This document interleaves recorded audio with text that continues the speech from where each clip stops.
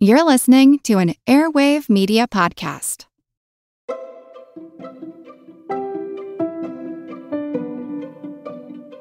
Hi, I'm Sabrina. And I'm Marva, and we are the hosts of Sistery Untold.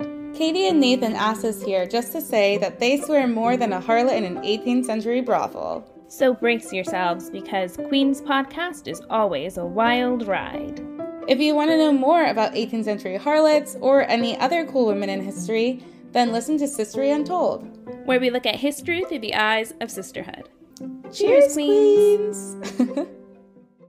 Hi, this is Katie. And this is Nathan. And you're listening to Queen's Podcast, the show about badass women in history.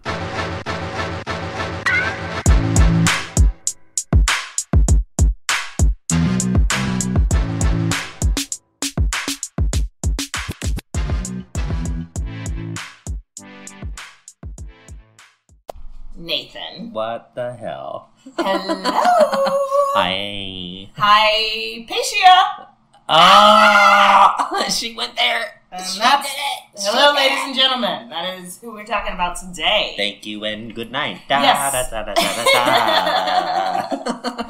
And let's get in our Wayback Machine and go back to the ancient world. I love how we flash forward. How do we rewind back? Yes, Perfect. Exactly. Nailed it. Nathan, who are we talking about today? Hypatia. So she was an ancient mathematician, philosopher, and all around pretty impressive person. Yeah. And before we get started, obviously, we got to do our Patreon shout-outs.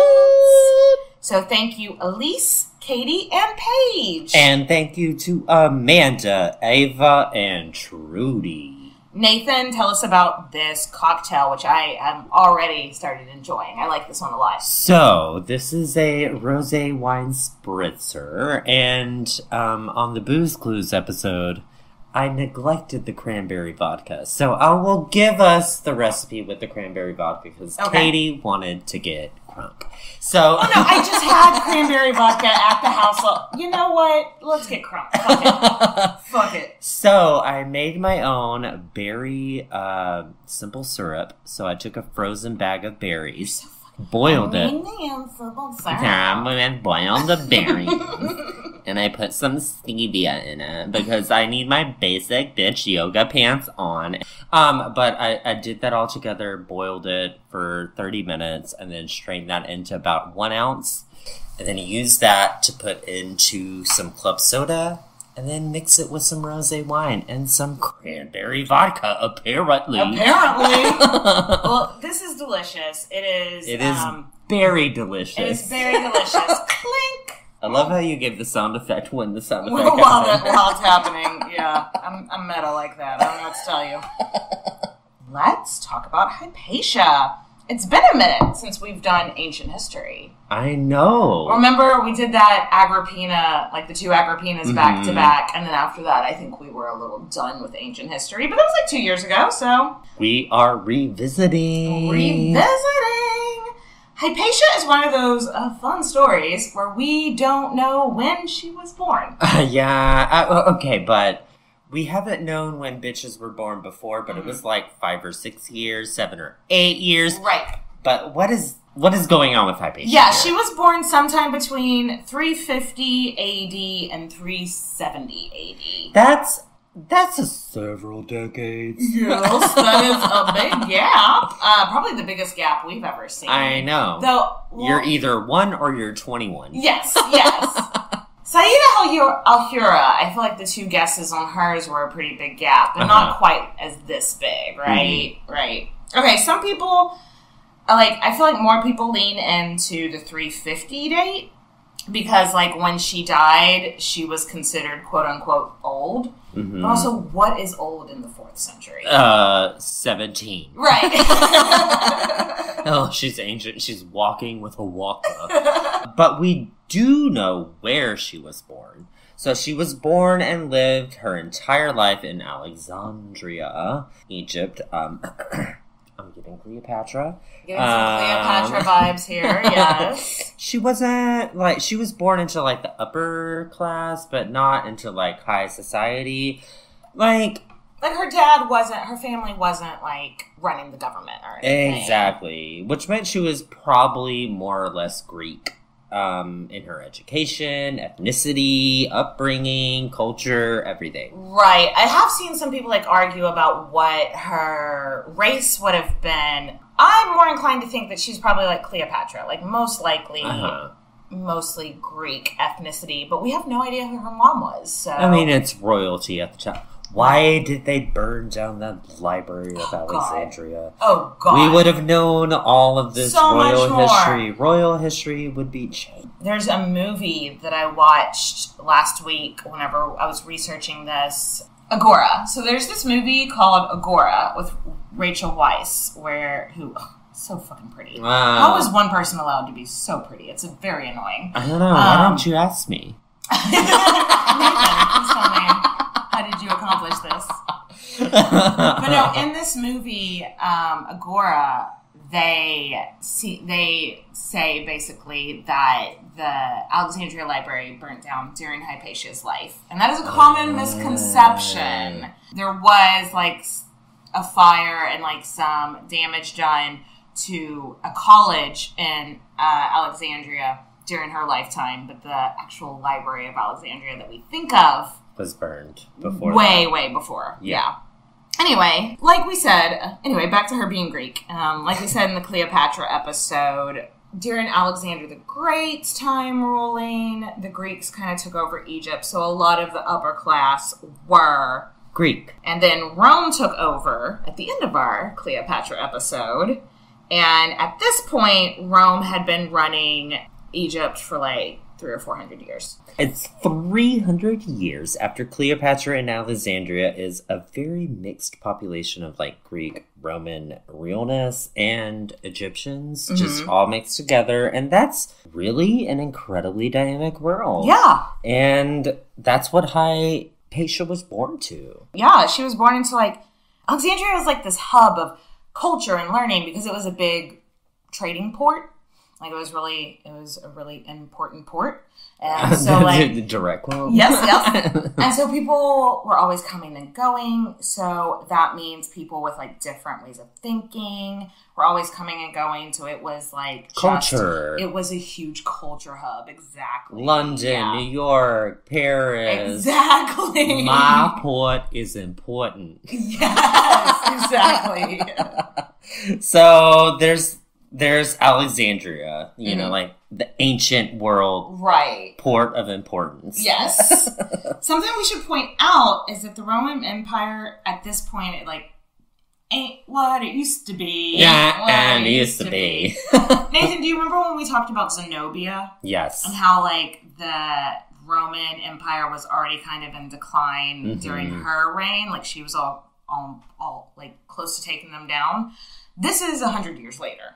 Oh, okay. So, yeah. Same time era. Right. So it's like the fall of the Western Roman Empire, which is what most people consider like the Roman Empire, is like 150 years after Hypatia's birth. So, yeah, it's on decline.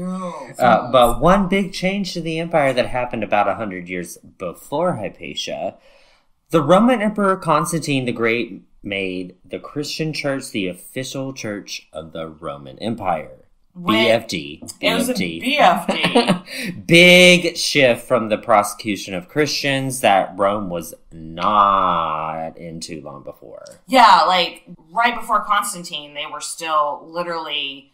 We've all, not all of us, but like if you grew up in a Christian society, you've heard the stories about how they would put like the Christians, feed them to the lions and stuff like this. So now for it to be the official religion, things have changed. Also, we should do a Patreon episode on Constantine the Great because he was not, he boiled his wife alive. Not so great. Not Constantine, not the great husband. Yes. That is the official title. So being Christian wasn't necessarily like the law. It was the official religion of the empire, but you could still practice whatever religion you wanted, more or less. I wonder how that's going to work out. I don't know. Spoiler alert. Spoiler alert. But we don't know anything about her mother, which reminds me a lot of Cleopatra. It keeps giving me notes of Cleopatra. Yeah, Yes. I mean, it's the same sort of vibe. But what we do know, who her dad was named Theon of Alexandria. Yeah, it's pronounced Theon, but it looks in writing like Theon. Like Game of Thrones. Like, Theon. yes, it always makes I always giggle at like the random things in history that George R.R. Martin like pulled inspiration from. Well, I mean, Yeah. doesn't it makes total sense to make a fantasy novel out of history? Yes, absolutely. Who had dragons? Anne Boleyn. Absolutely. In the new Queen's podcast novel, Anne Boleyn, the Dragon Tamer. But Theon was a very respected teacher, mathematician, and philosopher. While the whole notion of feminism as we know it, like, it didn't exist back then. Yeah. So her dad taught at the Platonic school, which is the teachings of Plato. Plato was more female-friendly than some other dudes. Theon Whatever. was the head of a school that taught Platonic teachings, which is the teachings of Plato. It was like Neo-Platoism or something like that. Platonic means Plato. Yeah, I don't really know how we've gotten like the modern day Platonic out of, but yes. Okay. While the notion of feminism, as we know it today, certainly didn't exist back then, Plato's teaching were surprisingly pro-female. Well, they weren't anti-woman. Yes, like compared to Aristotle or something, where it's just like, women are assholes, beat them and push them around because they're inferior. Plato, like, actually believed that the soul had no sex, so that, like, men and women should be able to work along each other. Which for the time was progressive. Come on, Plato. But yeah, that was radical at the time, and so that's very lucky for Hypatia having a dad that teaches that. Pretty prestigious gig for her dad that she had. Mm-hmm. So, similar to today, if he were like the dean of like Cambridge, Yale, Good gig to Princeton, have. Yeah. like it's a good gig to have. Respected scholar, teacher. Exactly. So if Hypatia had any siblings, not well documented at all. If she did, she was the only one that mattered. Aww. No, some people believe that she may have had a brother that died young because one of her dad's, did like a translation and dedicated it to like a dear son. But later historians were like, actually, the way that he worded it, it could be just like to his students or something like that. So she may have had a brother, but he didn't make it very long. Oh. But what is most likely known is that Hypatia grew up and it was her and her dad for like most of her formative years. Right. And from what little we know about her upbringing, it leads me to believe that Theon was pretty progressive. Pretty progressive. Yeah. So he was very into science and education and mathematics. He was a very pragmatic dude. And he was like, my kids are going to be super, super educated. And people were like, but your only kid is a daughter. And he's like, did I fucking stutter? No. Okay, let's go. Yeah, Hypatia's upbringing was all about learning, thinking, philosophy. And Dad was really proud that she turned out to be really smart at a super young age. Right. Like, she's a child prodigy. She literally was brilliant. Yeah. Which also, we talk about this a lot in this podcast, nature versus nurture. Like, people are like, women's brains can't handle education. And then you look at the ones that are well educated. And you're like, oh yeah, they can. Think of that. A little estrogen brings life. Right. I feel like we do need to make a note about, like, the hierarchy of society at the time. Mm-hmm. Just like now, back then, it probably won't come as a surprise to anybody that higher education was a privilege for the upper classes, mostly. Yeah. Not to say that now you probably have a better chance of, if you want a higher education, getting it. But back then, it was a little bit gate-kept, almost. You know what I mean? Yeah, but there's nothing that, like, specifically calls out that she was a rich bitch. Right. Like, but she was, they were comfortable. Yeah. Yeah. If her dad was able to live a life dedicated to learning and thinking, that meant that he wasn't having to spend 12 hours a day in the fields. So Win. That is so a yeah, win. so they were comfortable. They had some connection. Yes. Like, it's all a little bit hazy, as ancient history often is. Yes. But it looks like she was sent to Athens to really, like, brushing up on her education. Finish it all up, yeah.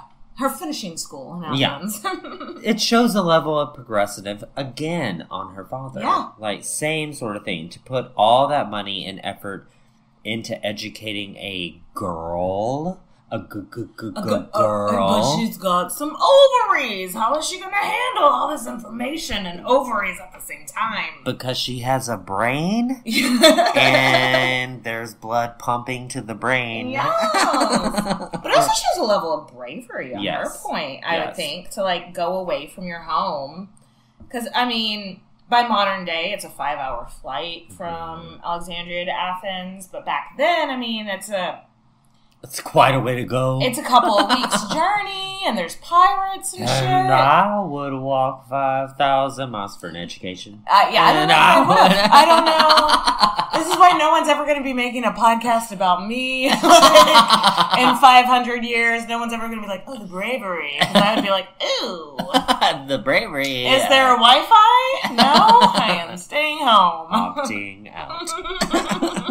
But yeah, that took some balls to go for the sake of education. Yes.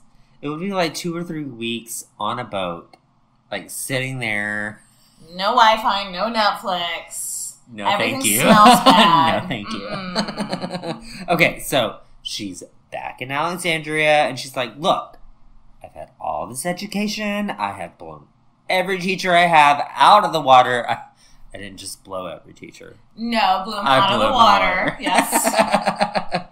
Not trying to be cocky here, but look, I know I'm exceptional. Look, not trying to be full of myself or anything, but Can I have a job? But come on. I need a job. Pretty remarkable. Absolutely. Yeah, and so her dad gives her a job at the school. And was that a bit of nepotism? Yeah. Yeah. Absolutely. But also, she was legit, like, she had gained a reputation at this point. She's smart. It's just like, she's almost a bit of a novelty. She is this crazy smart woman who, like, men, great thinkers, all these men are, like, coming from, like, the corners of the world to talk to her. I have It's a like, feeling I know where this is gonna go. what? Yeah, her dad is in charge. But also, people legit want to hear from her as well. But she ended up surpassing her dad. Well, I think she surpassed her dad because she had that certain, like, je ne sais quoi. She definitely had She had that, like, it factor. I don't know what it is about you. People were so drawn to her. Because some people can be brilliant, but put them in front of a microphone and a bunch of people to speak to, and it's, Ratchet. I think Mark Zuckerberg, like, he's probably a brilliant mind, but have you ever heard him speak? He's like, these are my human words, you know, like... Oh my god, that's so true. But for her to be a brilliant mind and also charismatic, like, people were so drawn to her. Her classes filled up. Mm-hmm. Like, beginning semester, nobody skipped class. Everyone wanted to hear what she had to say every day. And not long into starting the job, hers was the class everyone wanted to take. Everyone, yeah. And it didn't matter, she was a woman. In fact, that was part of the draw to her. Like, wow, this woman who is brilliant can teach a class? She does brain thoughts? How can she do that? How can she do it? It's a miracle. Was it sexist? Yes. But it was also pretty progressive for the ancient world. But who did she teach? She taught math to, honestly, anyone that would listen. And, like, Katie doesn't do math. I'm very good at knowing how much 20% something off of something is at the mall. But besides that, it's just not my jam. So, like, I don't really necessarily want to go into, like, what theories, mathematical theories she was teaching. But it must have been... If it was percentages, Katie's, okay, I'll get a little bit. But no, people were sending their sons to learn from her from all corners of the world. And that is so awesome. And to answer your question, who did she teach? Mostly rich young men. Surprise. But rich young men from different faiths and different countries. Okay, that's a little different. Hypatia herself, and we'll get into it a little bit later, is of the pagan religions, but she did not discriminate. She was like, send your Jewish, Christian, whatever. I don't care about their religion. Like, we need to get together and talk about it, and that's only going to make things better. And many of her students would go on to be powerful dudes, like bishops and prefects and people that are like running the government. And so she shaped the mind. Yeah, she was one of those teachers that you kept in contact with later to be like, hey, thank you for teaching me all that shit. Absolutely. So she not only shaped the minds of the future, she, like, kept in contact with them, too. Yeah. She would, like, a lot of people are going to go on to rely on her for advice once they get into these powerful roles. There's this one guy named Orestes that we're going to talk about a little bit later that was one of her students. And her and Orestes were besties. Orestes the bestie. Orestes the bestie. Okay, I love this journey for him. I do too. In that movie, Orestes is played by, is it Oscar Isaac or Isaac? I think it's Oscar Isaac. He has first names for both They're names. both, but do you know who I'm talking about? Yes, I do. He is so handsome.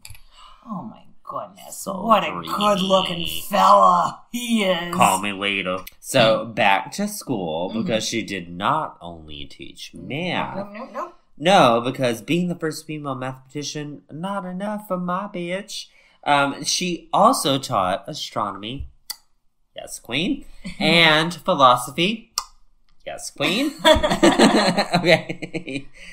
But what I've read about her works in astronomy is she actually took previous texts and dumbed them down so they would be more accessible to the people. That's really cool. Like, she was like, I get it because I'm a brilliant mind, but you dummies aren't going to be able to get this. So let me try to make it more accessible. Yeah, I think that's so cool. And obviously by layman we mean still, like, incredibly highly educated. They could read. Right. But she recognized, like, it's too complicated for everybody to understand. Whatever. Right. I think that's really cool. And her translations were used widely and credited later by astronomers to help them understand what the solar system was, you know? Like, oh, the world is round. Oh, thank you for dumbing it down for us dummies over here. She was doing such great PR for the college that she taught at that they gave her this thing called a tribun. And a tribun is like a specific robe or cloak that only professors, only highly educated people. Like, you know, whenever people graduate with honors and they get those fancy little mantles or whatever, yeah. It's like that, but you wear it in your day-to-day. So I would wear that every day that I walked into a room, like, I've got my doctorate, like, bitch. Look at me. Yes. It's basically like card-carrying, educated person. And she's the only woman at this time to get that. And she would wear it, like, out and about, and it, like, drew attention to her. Yeah, like, I mean, she's picking up groceries, and she's smart. Yeah. Like, she's just at the market with her tribun on, and people are like, is that your husband's tribe-in? And she's like, no, bitch. It is mine. My tribe-in. And they're like, tell me more, tell me more. So this actually opens her up to the population outside of the scholastic world. Like, just a regular Joe Smo could be at the market and be like, wait, what? And we have to assume that enough people came up to her asking about where she just got fed up. And, like, how did she just... She's like, fine. I'm gonna wear this gown. I'm gonna teach the masses. She started doing impromptu lectures, like to anyone that would listen. But like she wanted to share philosophy, mathematics, astronomy with everybody. And like we were saying, it was so gatekept before that to just be information that the upper class knew. And that was by design. That was because you had privilege because they gave you privilege. Yes. And so the fact that she was just going out, like coming home from the market and being like, all right, gather around, who wants to talk about smart people shit? And like a whole crowd of people would be like peasants or whatever, like enslaved people, whoever would come up and be like, we want to hear about smart people shit. And she would lay it down in a way that they could understand. Hopefully. Ish. I mean, ish. I'm sure there are some people that it went over their head, but like, God bless her for trying, you know? I mean, right? I think it's kind of beautiful. Like, she tried to, like, open education up to the masses, you know? That's how it should be. That's how it should be. Her reputation, far and wide, was mostly positive. Yes, she's smart. She's beautiful. But she doesn't get out of bed for less than $10,000. That is also true. It said that she had many, many men that were in love with her. And I'm kind of in love with her, so like, I believe it. Hold on. But I don't think she was interested in sex at all. I don't either. Like, so let's talk about her sex life, or at least what we know. Again, this is just shit that's documented. We don't know 100% what went on behind the scenes, but she never married.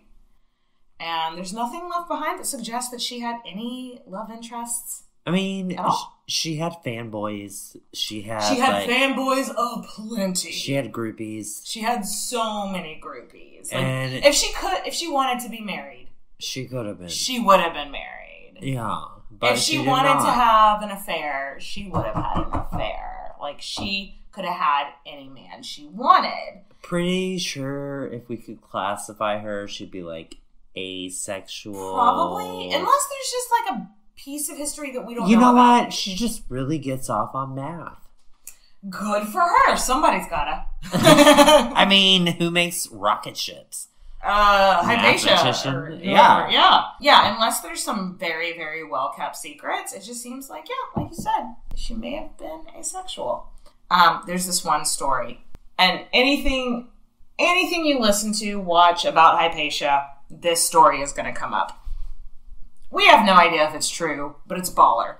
So this one student was like so in love with her. It would not quit following her around. Like really kind of like stalking her. Just like... That's when you got the police. Creeper vibe, 500. And she'd be like, no, please leave me alone. I'm not interested. And he'd be like, I'm gonna wear you down. And so one day, she was just fucking fed up. And she reaches up her toga and pulls out like her, what we'd call like a maxi pad today. Oh, bitch. She pulls out her like rag that she has up her toga to like catch her period blood and hands it to him. And she is just like, you love me? Oh, you think you love me? Do you love this? This is part of me. Is this what you love? Do you love me? Do you love my bloody vagina? No, because you just love the idea of me. You don't love the reality of me. So fuck off. I'm not fucking interested. I love this queen. This is an extreme method, but it does get the point across. Right? The next time somebody hits on you at a bar, just pull out your bloody tampon and... Hey! Get the fuck out of here. You might get kicked out of the bar, but we will think you're a hero, so... We'll give you a shout out. We'll send you some merch. Okay, so let's return to the religious politics of the time. You know what? I wanted to do a content warning here real quick. If you have, like, religious trauma in your life... Yeah. Maybe just stop here and just... Hypatia was this awesome glass ceiling breaker, and that's the end of the story. Bye! Yay! So if you're still with us, a breakdown of a few things. First of all, historically, Hypatia is classified as a pagan. I don't fucking know what that means for her. We don't, like... So she just didn't believe in things. There were 3 religions, basically, in Alexandria at the time. Christianity, Judaism, and paganism. So I think paganism is basically just a clump of everything that wasn't the other 2 religions. Like non-Jewish? Non-Abrahamic religions, yes. Basically. Yeah. So, also, disclaimer, we don't want to hate Christians because we got some hate mail from Christians. The only reason I want to bring this up, when we did the Sayyida al-Hura episode, there was this one person who signed in on several different, like, email addresses to give us bad reviews, calling us Christian haters. In Sayyida al-Hura's episode, they were... she was the protagonist, they were the antagonist. Isabella of Castile was not a perfect person. No. Yes, and so in this episode, y'all, my mama's a Christian. I know, my family's Christian. We have, probably the majority of the people that we love in our lives are Christian leaning, so do not come at us. But also, in this story, the bad guy is a Christian. So it just happens to be history. And that just happens to be history. I love that. We should put that on a t-shirt. Sorry, that just happens to be history. Since the change to the Christian religion, officially, each major town had a bishop installed. The Bishop of Alexandria was this guy named Theophilus. Mm-hmm. And Theophilus loved Hypatia. And even though she wasn't a Christian, he promoted her as this ally, a friend, just to really help the Christians out officially as, you know, she's your friend too. She's a buddy. She's an ally. She's your girl. She loves all the religions. Mm-hmm. She's chill. And the 2 of them gelled for like 12 years. But then, sadly, Theophilus died, and Hypatia is like, is the next bishop going to be cool? Unfortunately, no, the next bishop was not cool. This new bishop is a guy named Cyril. I fucking hate this man.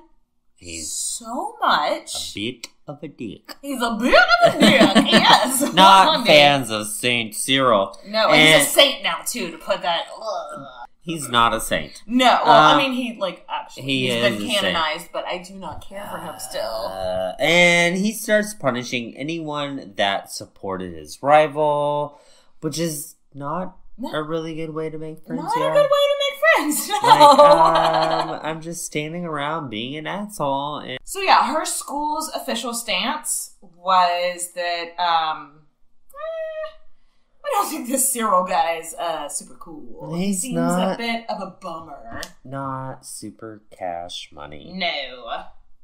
So around the same time, Cyril takes the stage. Orestes the Besties is now the Roman prefect of Alexandria. I love Orestes the Besties. And prefect basically means like governor. Yeah.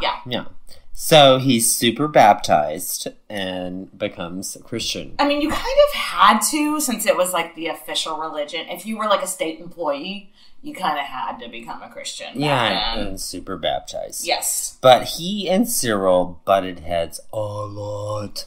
Like, they were not friends. No. Like, let's just gloss over a lot of it, but like, what you need to know is that these 2 powerful men hate each other a lot. Mm-hmm. And Cyril knows that Orestes relies on Hypatia for that advice, that guidance, that learning. Because the 2 of them, they were like... She was his teacher. And she never quit being his advisor. So Cyril starts casually mentioning to his monks and dudes, like, he was the Bishop of Alexandria. He had a lot of people that listened to what he said. And he'd be like, just kind of casually mentioning, like, I don't know, there's no other woman in this country that anybody listens to, like Orestes listens to Hypatia. Okay, I'm not saying she's a witch, but... Oh, no. I know. We had to bring the W word in this. I know. So, Cyril had led a very anti-Semitic campaign, which, not officially Queen's Podcast. Official Queen's Podcast recommendation, don't be anti-Semitic. Don't be racist. Don't be racist anti-Semitic. in general. Who cares? But Cyril didn't. He went a little extra and forced all the Jews out of the town. And that's not cash money. And Bessie Orestes like, but you do have authority to do that. He did not have the authority to do that, actually. Do you have the authority? No. And, he was... Bessie's Orestes was, writing home to Rome, being like, this guy is overstepping his bounds. What the fuck? Hypatia never spoke out against the bishop's views publicly. So we don't know, for sure what her exact feelings were, but being that she taught in, such an inclusive environment, we have to assume, not pro-Cyril. Right.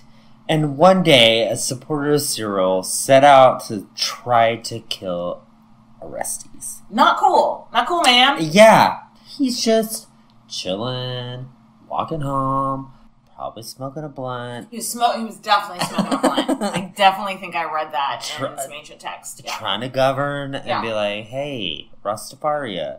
And this monk threw a stone at Orestes' motherfucking head.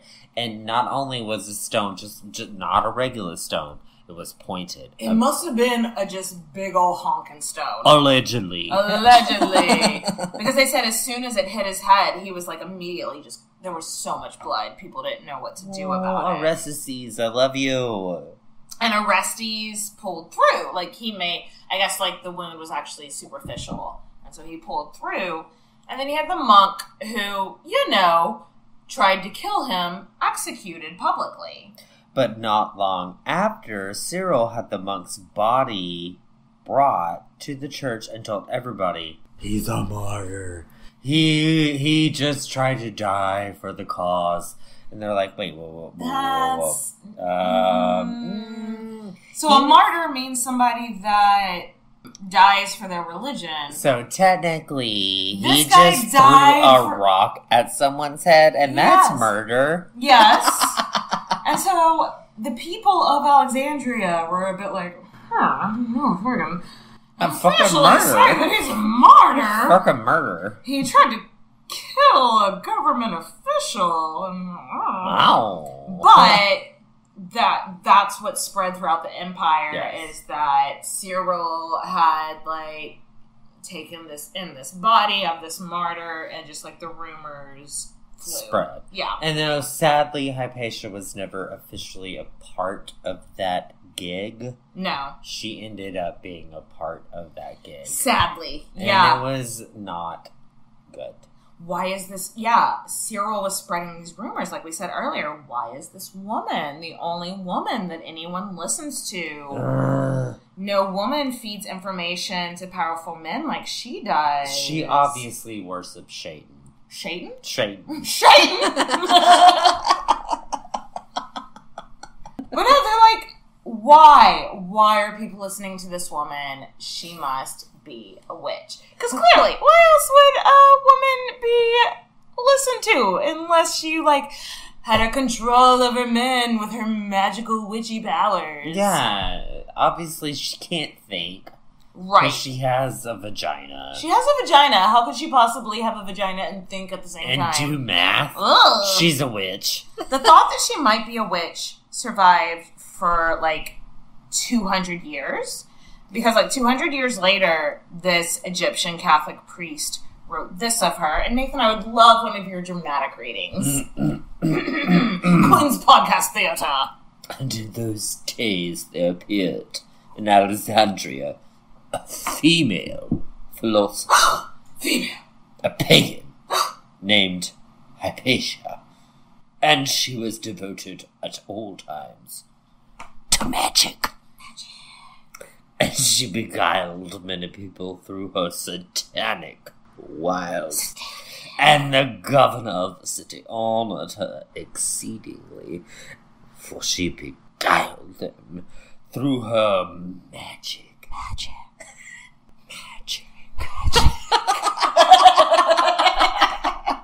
That was a great reading, Nathan. That was fantastic. So, most believe that Orestes probably sent Hypatia a warning, being like, hey, somebody threw a rock at me today, it nearly killed me, and he was a baptized Christian. Like, read the room. Like, read the room, bitch. Like, you're not a baptized Christian. And people are starting to whisper about you being a witch. Like, stay home. And go to bed. Drink some wine. And have a good time. Do some math. And some magic. Do some math magic.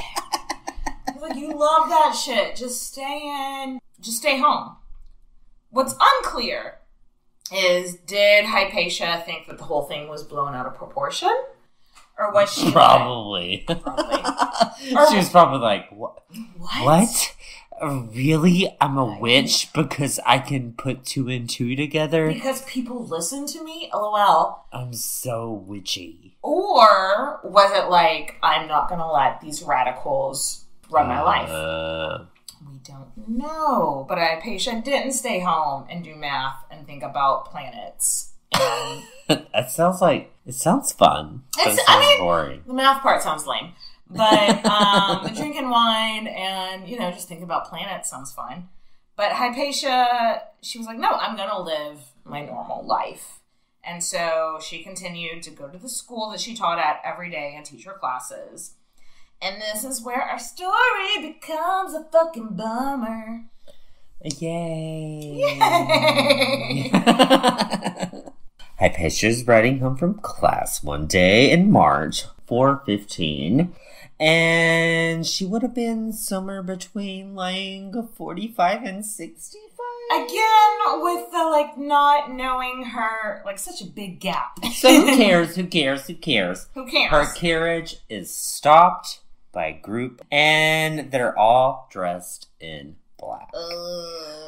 I've read one thing that said it was 12 monks. I've read one thing that said it was 100 monks. It doesn't matter. It was monks. She was outnumbered. Yeah, and what happened next? We're just gonna... I don't like it. It's icky. That you can go and see videos on YouTube, other podcasts, and hear exactly what happened to her.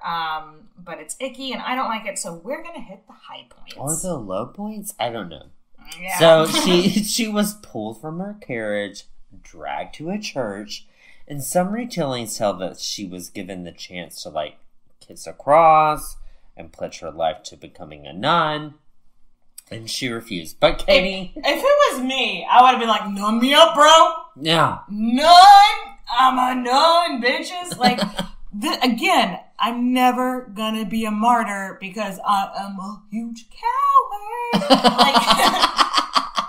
Put me in that nunnery, son. Yeah, nun me up, bitch. Yes. But she passed it up. She was like, no, I'm not. She was like, what?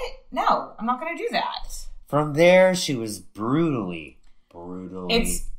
It's nasty. It's just very brutal. Dear God, one of the worst executions I've ever read about. And then when they were done, they took the pieces of her body and burnt them outside the city walls. As a sign of, this is what we think of pagans, witches. Problematic. No one was ever punished for her murder. Yeah, Orestes not long after this was like, fuck this job. Fuck you, fuck you, fuck you. I'm out. Fuck you, I'm out. Yes, exactly. Can you blame him? No. He just saw his mentor be brutally executed. Yeah, this mathematician, astronomer, scholar, philosopher. She was never involved in politics. Like, she wasn't like a government official. Avoided it. Yeah, and so for her to be executed in that manner, I don't blame him at all for being like, a piece? I would too.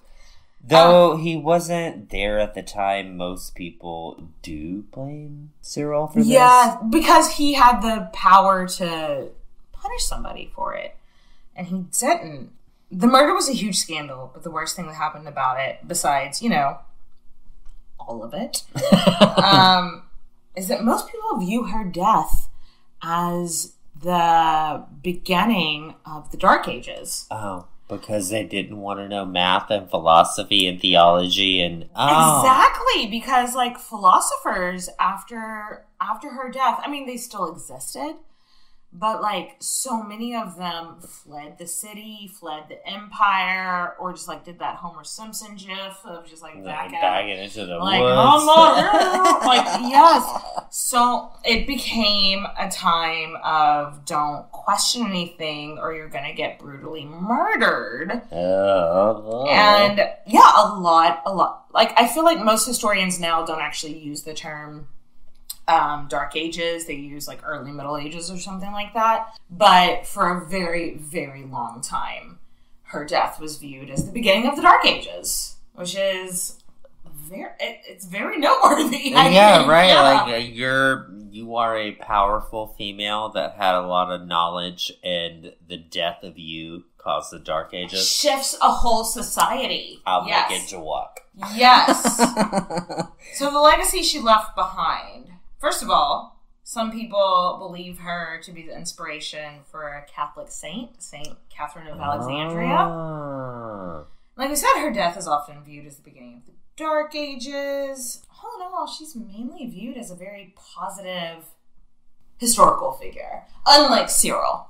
Yeah, he's a saint, but he's still not usually viewed as a positive figure in history. Nope. We don't have a lot of information on her life, nothing in her own hand, none of her letters or anything remain. But she was a badass bitch. Yes! I think she had knowledge. She was such a paragon of women can be thinkers. And god damn it, I just fucking love her. So let's raise a glass. Raise a glass. And cheers. To Hypatia. Cheers, bitches. Thanks for listening, guys. Yeah, if you want to hear something, just email us at queenshistorypodcast@gmail.com. And follow us on social media platforms like Facebook, Instagram, Twitter. We have a really great Facebook discussion group. We'd love to see you over there, too. And if you're so inclined, we do have a Patreon account if you need more Queens content in your life. Yes. Thanks for listening, bitches. Cheers, bitches!